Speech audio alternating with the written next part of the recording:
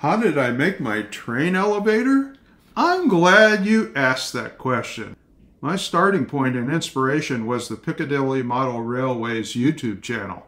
I highly recommend you check it out. There's a link in the video description below. John Warner's 3-video series documents in detail how he made his N-scale model railroad train elevator. I decided to follow his design with adjustments for my own situation. Look in the video description below to find a link to the first video in the series. I'm new to model railroading. When my wife and I moved to our new apartment, the spare bedroom was allocated to my first ever model railroad, N-scale of course. It's a small room, but a great empire. I had to design the layout before moving in. I had wooden cleats installed on the walls for mounting framework for the 2 layout levels. 2 levels of my model railroad would wrap around 3 walls of the train room. The closet would become my workshop. The track plan is a so-called folded dog bone design with a space 124 inches by 84 inches. Maximum reach is 24 inches. The upper scenic level is 19.1 inches above the lower parade level. There wasn't enough room for a helix, so this entire plan depended on my being able to build a Piccadilly-style train elevator to transfer trains between levels. The elevator is positioned against the back wall at the highest elevation on each level. This video explains how I constructed the elevator. I will describe all the parts in detail and how they fit together. Go to the video description below to download my detailed parts list. I leave it to you to decide how to acquire the parts. Of all the parts, the most critical is the actuator because it does the heavy lifting. Following John Warner's suggestion, I turned to eBay to find my actuator. Link in the video description below, subject to expiration. There were dozens of offerings of linear actuators made in China, some claiming U.S. distributors. Here's the actuator as it comes in the box.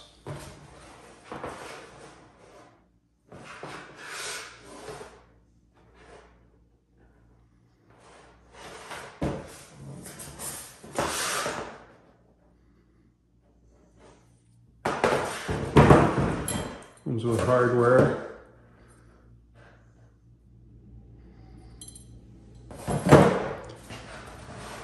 Runs on 12 volts DC.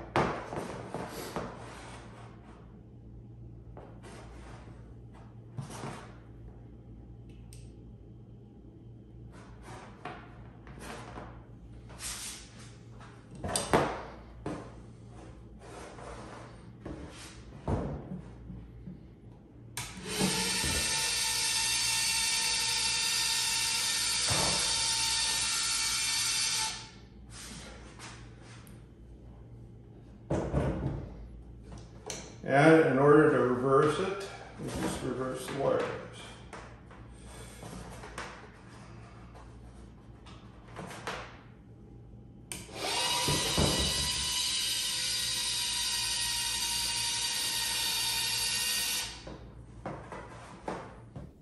I chose a model actuator to fit my room. It has a stroke length of 500 millimeters, runs at 30 millimeters per second, and lifts a maximum of 56 pounds, which is more than enough for my application. I made sure the lower level of my railroad was higher than the actuator's retracted length of 605 millimeters. The actuator has built-in limit switches that automatically stop the actuator at the lower and higher levels. If you want to stop it in between levels, you have to turn off the power supply. The manufacturer offers an optional wireless remote control, which I did not need. The actuator's manufacturer provides a cutaway drawing. The force from a small direct current motor is multiplied by a set of gears connected to a screw drive that raises and lowers the arm, hence the term linear actuator. Limit switches are built into the housing to prevent the screw drive from going too far in either direction. The web page declares that the limit switches are fixed and cannot be adjusted. It might be possible to take apart the actuator in order to move the limit switches, but I did not try. I did not need to. I designed my train elevator so that the actuator pushes up exactly vertically under the elevator deck. I thought this would minimize stress on the components. I was able to do this because I am building the railroad to fit the actuator. However, if your railroad already exists and you want to add a train elevator, it would be possible to mount the actuator at an angle to accommodate its length to the railroad. This is what John Warner did on his N-scale Piccadilly model railway. John reports his tilted actuator works just fine, with no problems. The actuator comes with mounting brackets for the top and bottom. I wanted a smaller bracket to connect to my deck, so I fabricated my own. The base for my actuator is a wooden block made of one solid piece of painted pine board. The board is stuck to the floor with removable white glue. The thickness of the base was determined by the elevations of my railroad's 2 track levels. I had to tweak this a little to get it exactly right. The lower bracket is bolted to its base with 2 1/4 20 by 1 inch long machine screws, flat washers, lock washers, and nuts. A question arises whether the actuator is too loud. To be honest, the question did not even occur to me until it was raised in viewer comments to my previous posting. I like the sound of the actuator. To me, it befits the massive enterprise of lifting an entire model train to the stratosphere, a main event for Bethany branch line, to be sure. It would be strange to me if the actuator were silent. The actuator here sounds no louder than the one in my power lift recliner. The main difference is the environment. This actuator is bolted fast to the wall and floor and reverberates in an empty, echoey room. Certainly the actuator's whining would be dampened as the railroad is built out and the room fills up with sound-absorbing stuff. If not, and I want to make the actuator quieter, I can try muffling it with a foam wrap. Regardless, I'm happy with the sound. The next most critical components of the train elevator to talk about are the rails and bearings, which enable the elevator deck to glide up and down smoothly without sideways motion. I bought them on eBay, a set of 4 rails and 8 bearing blocks. There are many offers on eBay for these products, all seeming to originate from China and having similar specifications. I picked the one that seemed to offer what I wanted for the best price. Link in the video description below, subject to expiration. Each rail comprises a polished carbon steel rod 3/4 of an inch in diameter and a mounting plate. To eliminate all possibility of binding, I position the rails at exact right angles to the top edge of the plywood frame. After getting the rails square, I attach them securely to the plywood frame with 32 1/4 20 by 1 1/4 inch long machine screws, flat washers, lock washers, and nuts. Now the rails were absolutely parallel. The frame is 23 32 inch thick AC grade plywood, painted with satin finish latex wall paint to seal the wood from the environment. The next crucial step was to install the frame with rails attached, with the top edge of the frame absolutely level.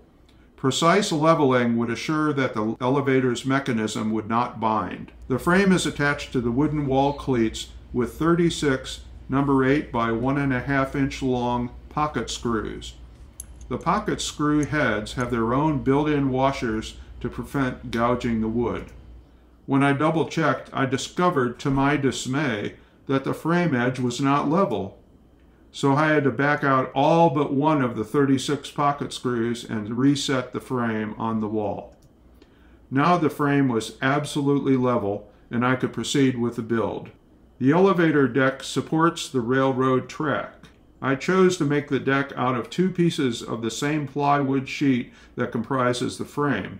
I flipped the 2 strips of plywood end to end to try to cancel out any bowing, and glued them fast with carpenter's wood glue. The deck is suspended by the bearings, gliding on the rails. There are 8 bearing blocks, 2 for each rail. The blocks are solid aluminum and have embedded plastic strips with rows of stainless steel ball bearings. The bearing blocks have threaded screw holes for mounting the deck. I fastened the deck to the blocks with 16 M6 by 50 millimeter hex cap screws, block washers, and flat washers. Even though the bearing blocks fit tightly on the rails, the extremely long, narrow deck twisted laterally when pushed by the actuator. This created unacceptable wobble.